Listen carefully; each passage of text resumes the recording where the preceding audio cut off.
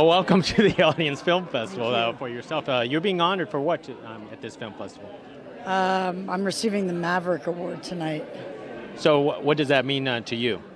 I like the word. I always thought it would make a good baby name. I like what it means. It means setting new standards, blazing a trail, doing your own thing. Doing it obviously, I guess, to some note to receive this award. So I'm really honored. I mean, I have received some career awards, and they always have a funny name. Like I received the Rogue Award, the No Limits Award, and the Auteur Award. So to get the Maverick Award it just starts to feel like my next award is going to be most unemployable or something, like most biggest rebel award or something. So, but it's good. I mean, I believe that we need to do whatever it takes to make great work. And all I do is stay determined to make my great work. So that's all I do. Make my work great, rather. So that's all that I try to do. I don't have my eye ever set on any award in particular, Now, I understand that you did actually trailblaze through here, especially being a role model for female filmmakers. I mean, I try. I think that because I had a baby right when I finished Dig, and there's really no coincidence there. I mean, I had the baby the week I finished Dig because I didn't want to bring my baby into mother. I didn't want to bring Dig, this crazy rock saga I've been filming for 7 years, into motherhood because I needed to have a baby for the first time, Yeah.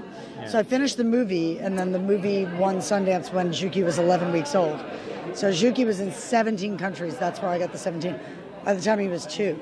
So people saw me breastfeeding down the streets of Paris or Vienna or wherever, or right before I went on a late night with Carson Daly or something. And I think it showed them that it didn't matter if they had a baby or they were a mother or whatever, they could still pursue their dreams, And I think also just not feeling all the time like there's this glass ceiling. People always ask me, how does it feel to be a woman filmmaker, and et cetera, et cetera. And I feel like it feels the same as to be any filmmaker.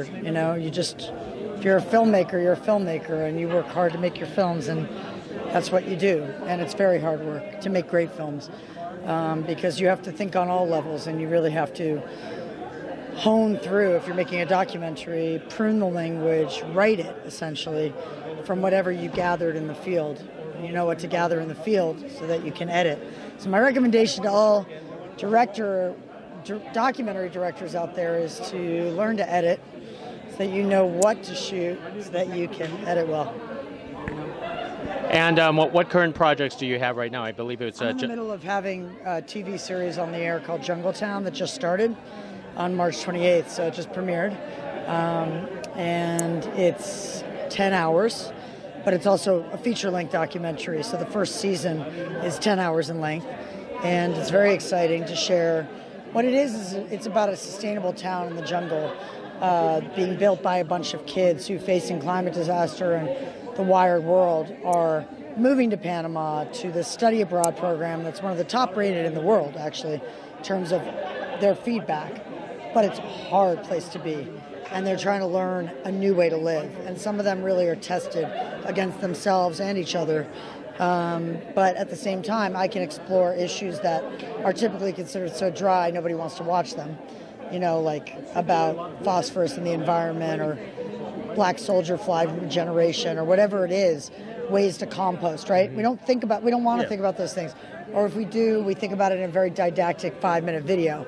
This is an opportunity to look at it in a suspense-driven, fun, entertaining, and it looks possible. I made a movie about climate change called Cool It, all about solutions, but people don't want to see that after working heavy-duty days and being stressed out. They want to watch Breaking Bad or Orange is the New Black or Stranger Things, But so do I.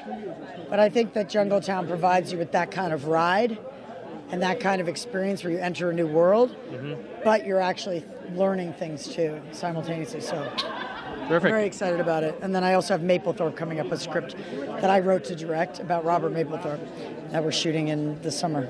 Terrific. One last question. What does it mean to be here at the Audience Awards? I think that any opportunity to help independent filmmakers and young filmmakers find their way is something that I'm very passionate about. So glad this organization exists, and I'm honored to be here winning the Maverick Award tonight. Okay, terrific. Hey, thank you for speaking with me. Thank you very much. Thank you. And be sure to keep your browsers tuned to lrmonline.com for the latest news, bochinche, and analysis.